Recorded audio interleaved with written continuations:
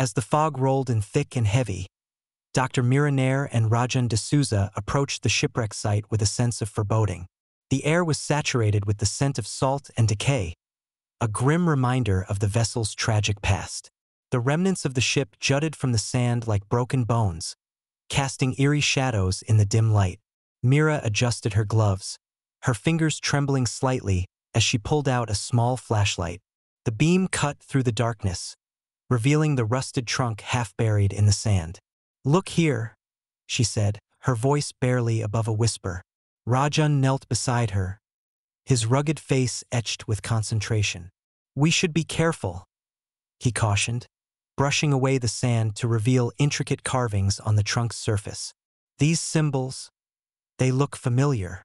Mira's heart raced with the thrill of discovery. Could these symbols be linked to the village's history?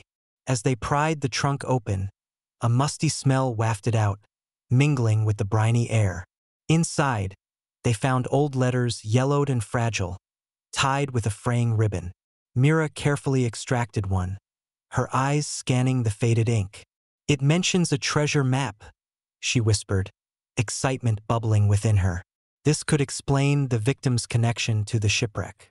Suddenly, the sound of footsteps interrupted their discovery, echoing ominously against the cliffs. Inspector Ravi Mehta emerged from the fog, his stern expression cutting through the tension like a knife. "What are you two doing here?"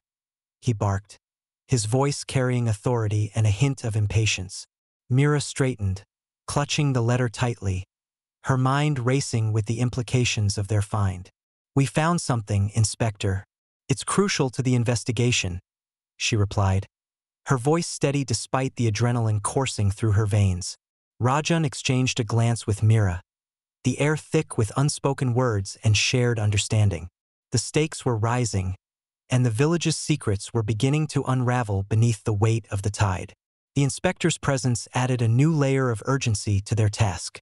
Every clue, every piece of evidence was now more critical than ever. The fog seemed to close in around them, a silent witness to the unfolding drama. As the investigation progressed, the team would need to tread carefully, piecing together the puzzle that linked the shipwreck to the village's hidden past. In the thickening fog, the investigation at the shipwreck site took on a new intensity. The air was charged with tension as Dr. Mira Nair, Rajan D'Souza, and Inspector Ravi Mehta worked to piece together the mystery that lay before them. The shipwreck, with its haunting presence, held secrets that were slowly being coaxed into the light.